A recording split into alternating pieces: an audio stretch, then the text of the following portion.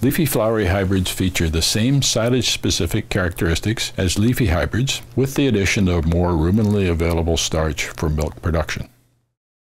What we found out by working with nutritionists and nutrition researchers is that starch digestibility is heavily related to particle size. So it's particle size affects the ability of the volatile fatty acids in the silage to break down the protein bonds that bind everything together and kind of lower digestion. And the particle size also is very important in the rumen because it gives much more, the finer the particle, the much more area that there is for the rumen microbes to attack or eat the product up and digest it and turn it into microbial protein, which feeds the cow. 18 years ago, I found in our nursery kernels on an ear that were completely floury inside. And this became the basis of what we now have as leafy flowery hybrids in the marketplace. What we determined along the way was that we were working with a gene called opaque 1. Opaque means that it does not transmit light. So these kernels that you see on the O are on a backlit light table, and no light comes through these flowery kernels, and light comes through the vitreous kernels, which you see all around it. So this is a flowery kernel, and this just mushed in my mouth because it's so soft, and you can see that it is totally white floury starch on the inside of the kernel. I'll explain the genetics of the leafy flowery hybrids in the market. So flowery is uniform in one of the parents of the cross. Leafy is uniform in the other parent of the cross. The cross between the two gives us leafy flowery seed.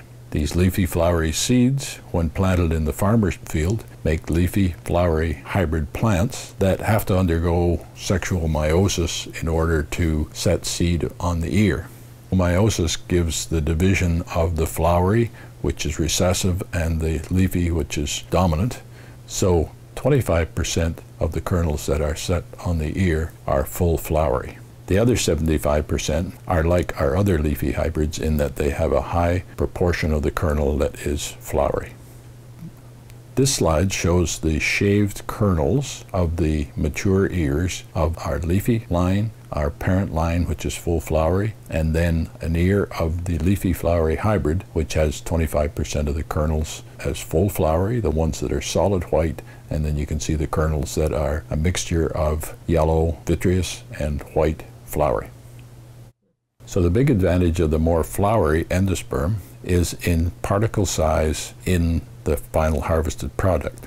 Particle size can only be affected by the kernel harvester with its processor on it. So having these softer kernel texture kernels in the product means that we get a lot more small pieces in the silo. This demonstration compares two dry grain samples to illustrate some of the inherent differences between the hard vitreous kernels that are bred for grain and leafy flowery kernels that are bred for higher starch digestibility. Both samples will be ground at the same grinder setting. The kernels of the grain hybrid produce a meal which has a lot of hard vitreous pieces in it and some flowery starch in there. It is well known now by nutritional scientists that the smaller and finer the particles of starch can be made, the more rapidly they become digestible in the silo and the more rapidly that they can be digested in the cow. The Floury Leafy produces a product that has considerably more of the flowery pieces and very small pieces of the vitreous stuff.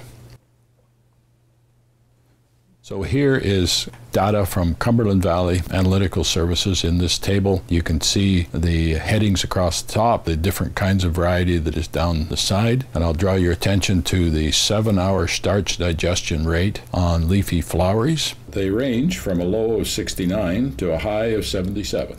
Comparison to the standard leafy variety, it was at 68%. Leafy traded was 65%. A BMR and a dual-purpose variety in the same trials were at 58%. The moistures are on the right-hand column, and you can see that they are very close in terms of moisture, so that means these are very comparable trials. And we got the dry matter yields, and we see that the leafies and the leafy floweries are yielding much better than BMR or dual purpose.